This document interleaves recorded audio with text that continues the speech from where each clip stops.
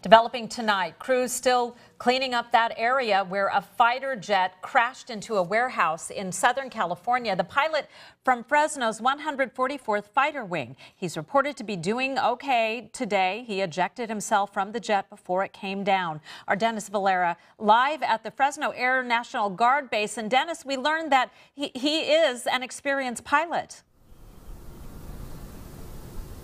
Yeah, that's right. With more than 2,000 hours logged airtime with F-16. Still, we don't know his name or how long he's been with the 144th. Now, earlier, doctors saying how fortunate it is no one was seriously hurt in yesterday's crash.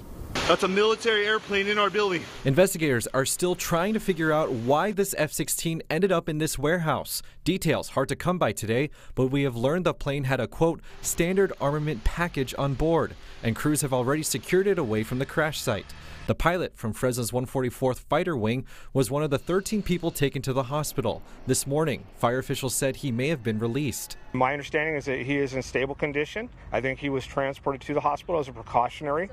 And I believe he was released. The rest of the patients included warehouse workers and first responders. Some of them were first responders, and they were treated, and some of them went through a decon process, and it was related to some fume exposure, some debris that were on scene, and they were observed for some time at the hospital and released from the emergency room. Right now, 3 patients are still hospitalized, but no one with life-threatening injuries. The patients are all in good condition, and we're happy to report that they're stable at this point.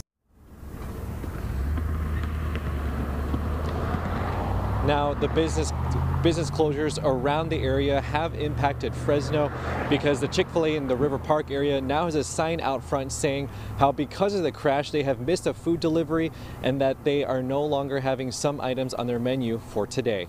Live here at the Fresno Air National Guard base, Dennis Valera, KC24, local news that matters.